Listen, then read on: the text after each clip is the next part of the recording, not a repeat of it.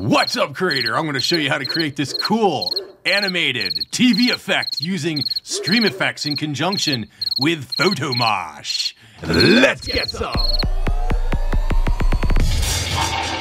Electrify your online presence with live streaming.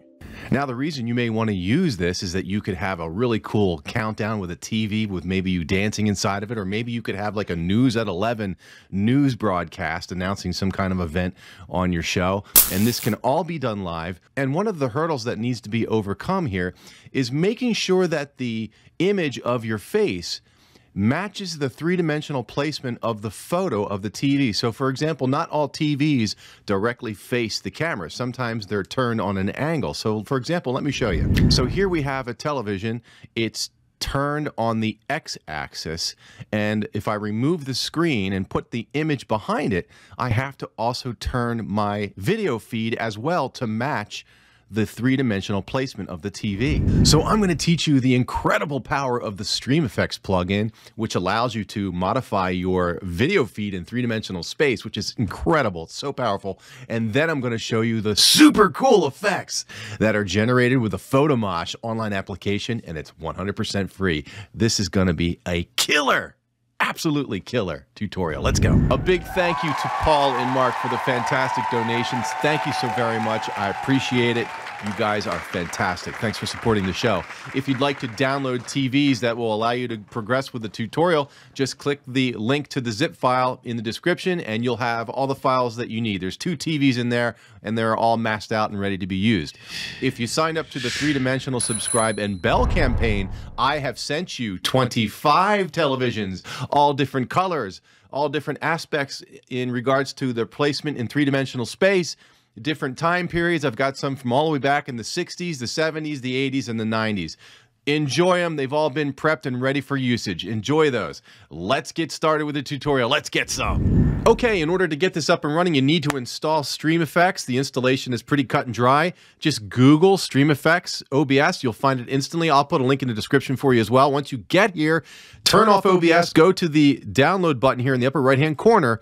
It will take you to GitHub, of course, and you scroll down, and then you'll see this under Assets, all these different downloads. We have a Mac download, it's a PKG. We've got a bunch of Linux downloads here, and of course, we have a Windows.exe, which is fantastic. Just download the exe, execute it, of course, scan it for viruses, but there will be none. Execute it, and it will run through the process. Absolutely make sure OBS is shut down, let it do its magic, and you're good to go. Now, the other program that you need is something called Photomosh. So you can go to that. It's photomosh.com, and we will dig into how to use this. We're going to be using our webcam, so I will explain the process. It's not hard. Let's get into it. Okay, my friend, here we are in OBS Studio. If you don't see the StreamFX button here in the navigation, it means that StreamFX was not properly installed.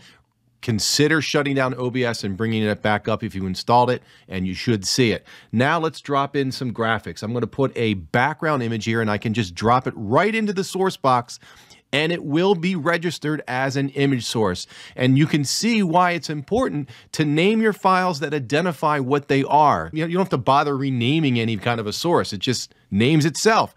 And as you can see, the graphic is way too big for the viewport. So I'm going to hit the very important command, Control F. And that shrinks it right down to the viewport and fits it in there perfectly. This is a very important keystroke. Remember this keystroke.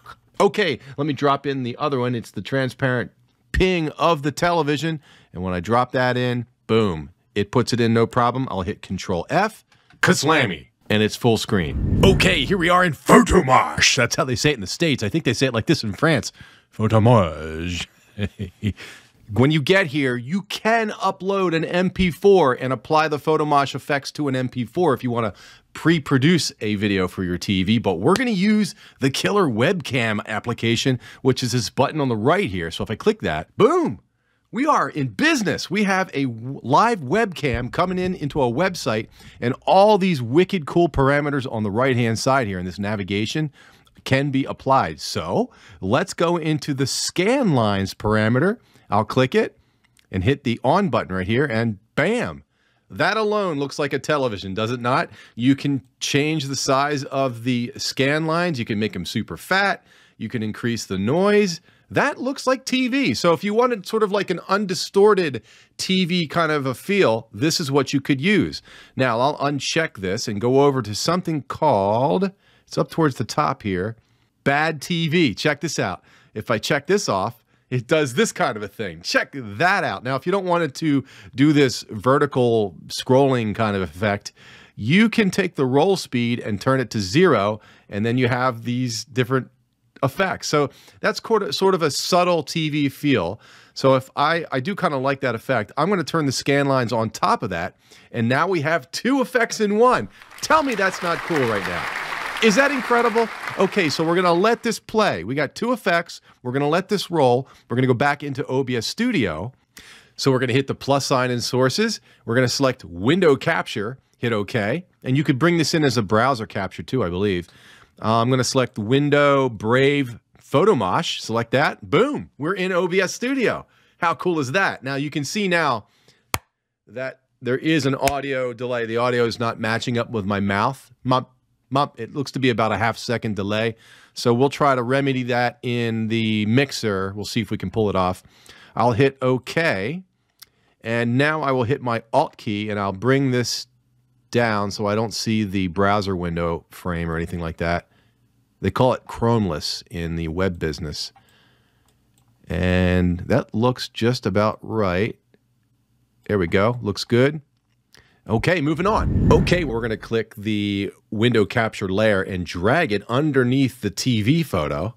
Okay, you can see where this is going now, right? This is getting good. I'm going to hold the Alt. Well, I actually won't hold the Alt key. What I'm going to do is shrink this down just a little bit, just to bring it so that it's, I don't know, it just needs a little bit of adjustment in regards to size. Now I'm going to hold the Alt key and get those edges cropped in a little bit. Let's see. Let me make it a little bit wider. Get my face. That's where I want my face. And we'll just crop it in as best we can.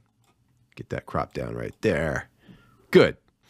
Okay, now we're going to right-click that source layer, go into Filters, hit the plus sign in Filters, and select 3D Transform. This is a StreamFX filter. Hit OK.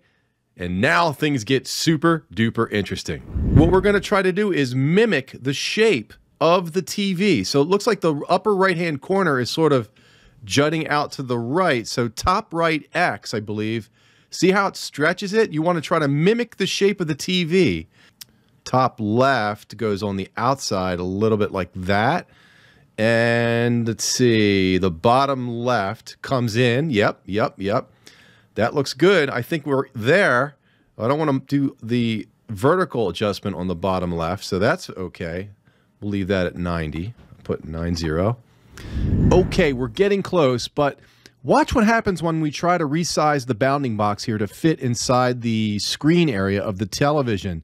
If we try to get one edge to come in, we can get pretty close, but on the left-hand side, we still have the green showing through.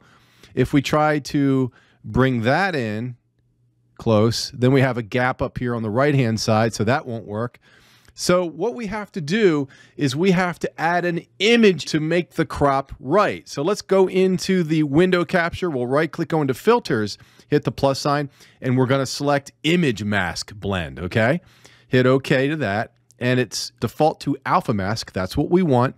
I'm going to hit Browse right here, and it's going to want to know what file can I use to do the masking with? And basically, it's just a black and white image. The black represents what gets blocked. Black is blocked, and white shows the image. So I have this little graphic here. I'll select it called mask.jpg. Hit Open, hit Close, and look, it's almost there. Can you see it?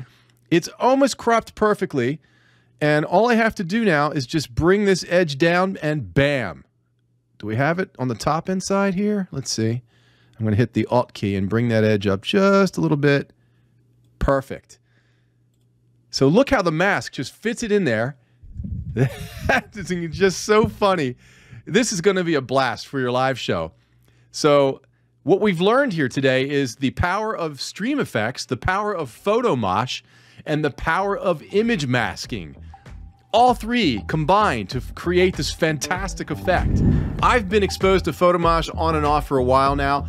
I knew there was a pro version, and I kind of like rolled the dice and just shot an email out to the guys over at Photomosh and hooked up with a guy named Felix. I said, Felix, can you shoot me a serial number so I can demonstrate the pro version to show my homies on my channel? He said yes. He sent me a serial. I installed it. It's 256 megabytes in size. It's a big program. It's powerful.